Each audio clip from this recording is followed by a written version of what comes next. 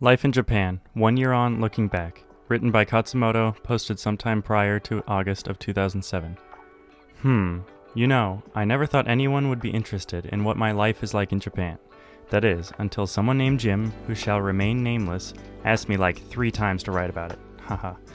It's been over a year since I moved here. It's weird, this country has been part of my life for such a long time, whether it was owning stuff from here, or the 3 Japanese roommates I had, one in high school, 2 at university, or watching anime, or just generally wishing I lived here. And then of course there is the immersion environment. But still, it can be quite surreal. When I first came, every moment was like, wow, I'm here! I'm here! To this day, whenever I walk into a bookstore filled with low-priced manga, I almost have to pinch myself because it's just so cool. Kindness. All the Japanese people I know well are the kindest, coolest people I know. Nuff said. Even some of the people that I don't know are some of the kindest, coolest people I know. My roommates helped me immensely, both before and after coming here. One roommate's mother used to send clothes for us both. His grandma still sends us her homegrown rice and vegetables. And then there was that lady, a total stranger, who gave me an umbrella on my second day here. It was pouring rain, and I, in the ignorance learned from 5 years spent in Utah, thought that a raincoat would cover my bases. She walked out of her shop to hand me a portable shelter. Here, keep it, she said. My clothes were soaked through, but my heart was warmed. And then there are all the other nice ladies I met on trains, who started conversations about random stuff. And the nose-picking bureaucrat who knew that the reason I didn't understand him was because I didn't know Japanese, but because it was 6 a.m. on a Monday morning and he was both mumbling and covering his mouth with his gold-digging hand. Nice guy. The businessman who let my friends use his cell phone to call me when I forgot to go pick them up at the station. The store lady who said I was handsome. She probably got a fax from my mother telling her to say it, but it still counts. The cashier at the bookstore who dropped everything she was doing to put a band-aid on my bleeding finger. I had a hangnail and or a paper cut. Seriously, if I weren't married already, I might have fallen in love right then and there. The many other shop ladies who have handled my birdie Kleenexes when I've had a cold. That's almost too nice. I hope they didn't get sick. Explanation. There aren't that many public trash cans in Japan, so I'm always giving people, like shop clerks, stuff to chuck away. This level of kindness is normal in Japan. People are going to be good to you. I'm going to say some bad things about Japan in a minute, but those bad things absolutely pale in comparison to the good things. And it's easy to forget this. I forget it too sometimes. But really, the worst things that have happened to me here have been condescension and impolite curiosity, which, when you think about it, are not world-ending events, although they may feel like it at the time, especially the time a cop stopped me and asked for ID. I was ready to sue somebody, and Arudo Debito had to suffer through reading a whiny, late-night, "This cannot be happening to the great Khatzumoto" email from me. Poor guy. Side note, Arudo Debito is a man born in the United States that became a Japanese citizen and runs a blog called debito.org. He writes much about life and human rights in Japan. And he's still active to this day, so go check him out. It seems pretty interesting. Expectations of ignorance. I learned Japanese very, very hardcore for almost 2 years before ever coming here. In my own self-centered ignorance, I thought Japan would somehow know that. I thought that somehow Japan had gotten the memo.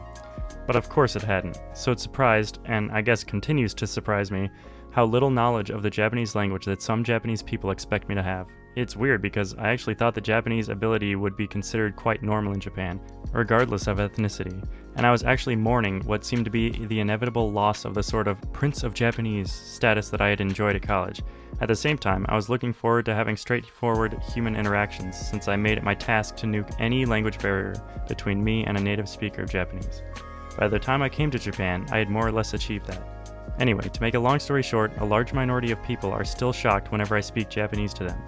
But unlike my college friends who got over it and accepted me as more or less a member of the Japanese community, a miserly, tight-fisted member who never gave gifts, but a member nonetheless, some Japanese people never get over it. And so, they keep looking for the thing I can't do. They keep looking for the ceiling. They accept I can speak, but don't accept that I can listen and comprehend, until I listen and comprehend. Then they accept that I can listen and comprehend, but don't accept that I can read, until I read. Then they accept that I can read, but don't accept that I can write, until I write. Then they accept that I can write, but don't accept that I can write that kanji, you know, the hard one. Until I write it. Harder, older, pre-US occupation, bigger, more strokes, and then it starts to dawn on them that maybe, just maybe, I am a full human being. It takes a while, but they eventually stop looking at me like I'm an idiot. They go to normal speed and stop trying to mix in badly pronounced English as if it will help me understand better. If I sound better, by the way, it's because I am. Teehee. Especially because some people, despite all this, despite the fact that I'm almost never without a Japanese book in my face, it is not for freaking decoration, my friend, still just never get over it. There are people who still seem to think that I'm an idiot, who still talk loudly and slowly and mix in random English words, who still stop every 12 seconds to make sure I understand what they're saying, who still preface their statements with things like, I know this may be hard for you to understand because it's in Japanese, but... There are even people who incorrectly correct me, like the guy who tried to tell me that Kigen should be written Kigen, which would make sense given the meaning of the word, but is completely wrong. I didn't have the heart or guts to tell this chap that he was an EGIT, but quietly refused to correct something that is correct. It shouldn't bother me, I should be a bigger person than that, and lately I just let it go, but it used to bug the heck out of me. Maybe it only bugged me because I was actually insecure, I don't know. Until recently, most native-level users of Japanese have been ethnically Japanese. 30 years from now, I imagine it will be a completely different ballgame. Till then, I'll just keep letting wide-eyed curiosity and stupid questions slide. Don't get me started on nurses, just don't. Including veterinary assistants, I have seriously never met a more condescending group of individuals. Dude, words like gallbladder are really not that complex. I can read the flaming form. Stop questioning me on my decision to feed my cat raw food. Hello? Land predator. Directions. You know the romantic image of adventurous but prudent tourists asking directions? It's a myth, friends. In Japan, at least. Because in Japan, no one knows where the heck anything is, even in their own neighborhood. The combination of not having a grid system or street signs and being densely populated makes for a high degree of don't have a clue what's around me-ness. Any country in the same situation would produce the same results, so don't bother learning how to ask directions in Japanese. No one can answer you. I'm seriously only like 10% joking. Not even taxi drivers know where stuff is. They'll ask you how to get there. What you do need to know is how to read, so you can use a GPS unit. I have GPS on my phone and it's gotten me safely home from my adventures, on foot and by taxi, many a time. The next time you think that asking someone how to get to Sesame Dori will be a great way to start a conversation, remember that you'll probably only scare that person. I mean, she might freak the heck out at the mere sight of you. Repeat after me. People equals no, machines equals no. Side note, that's people equals NO, machines equals KNOW. Religion. A lot of people are excited about coming to Japan, all starry-eyed with visions of how great Japan is for not really having the religion. They're all, wow, Japan is a-religious but safe, clean and ethical.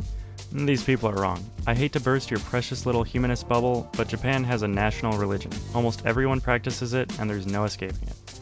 It's called food. On TV, in the morning, in the afternoon, at night, and in the commercial breaks, there is food. When people meet you, they ask, what do you eat? How do you like Japanese food? Have you tried natto? When people like you, they take you out for food. When people visit each other, they bring food. When people go somewhere, they bring back food as a souvenir. On shows that have nothing to do with food, there is a food section. Food is sacred here. It's not for snacking on casually on the train and dropping on the floor. No, that would be immoral. That would be mottainai. Food is for planning around, cooking lovingly, decorating lavishly, garnishing gently, and bowing to gratefully with your chopsticks between your thumb and forefinger before making slurping sounds. Well, with noodles. As you partake, not eat, partake of it. Maybe there is this collective memory of the starvation after the loss of World War II. I could get started on a more serious rant at people for believing in horoscopes and fortune tellers, but we have things like Skeptic for that. Then again, I just realized that I'm skeptical about some things in Skeptic, which I guess makes me recursive skeptic at some level. Okay, my inner editor is telling me you don't need to be reading this. There's a lot more to Japan than I just covered, but that should do it for now. It's really cool here, and if you haven't come, do. In fact, why not just learn Japanese and come live here? No, please, really, please do. And be sure to have kids as well, because if we get more fluent immigrants here, people will stop asking me dumb questions. You'll be doing us all a favor. LOL. Seriously, it's a wonderful country. Come on over.